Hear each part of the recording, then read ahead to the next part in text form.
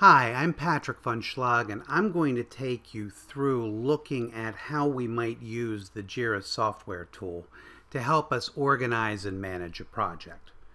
To begin, you want to be able to create a project for the work that you're going to be doing. If you go under the Projects menu in Jira, you may have any number of other projects that you're working on. We're going to go ahead and create a new one.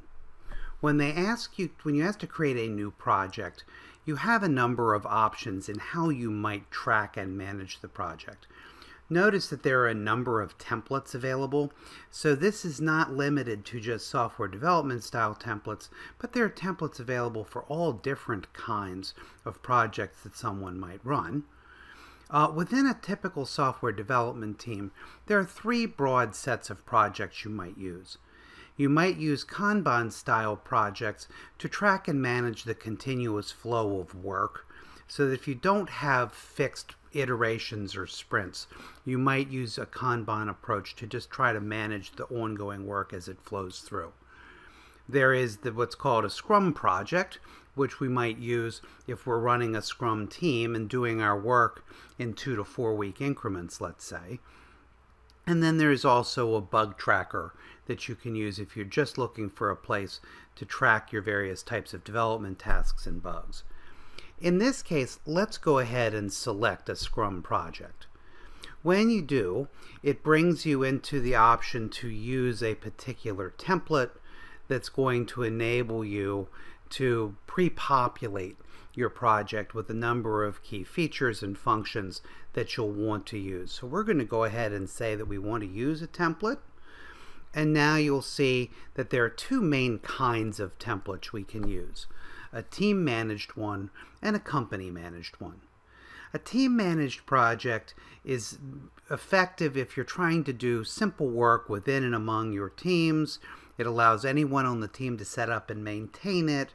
It has very simple configurations for different kinds of workflows, provides easy setup for kind of standard issues and so forth. It does not provide a tremendous amount of controls around things like permissions, for example.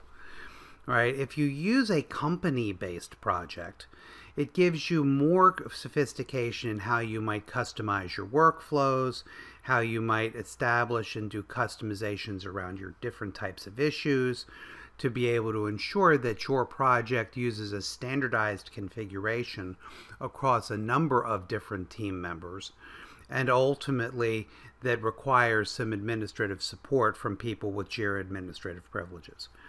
In this particular case, we're going to go ahead and select a company managed project.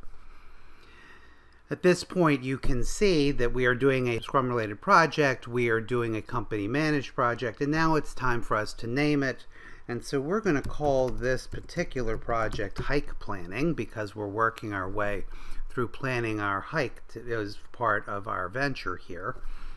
And you can see that it fills in a key that will be used for the various records and issues that we create within our particular Jira project. Right? So we also have the opportunity here to connect to some other repositories like a Confluence page. We'll look at that as a subsequent video. So we'll go ahead now and say to create our project, and it goes and it actually populates the project in and provides us with our project board. And so now we are ready to go ahead and populate information in our hike plan to be able to set up and manage our project activities.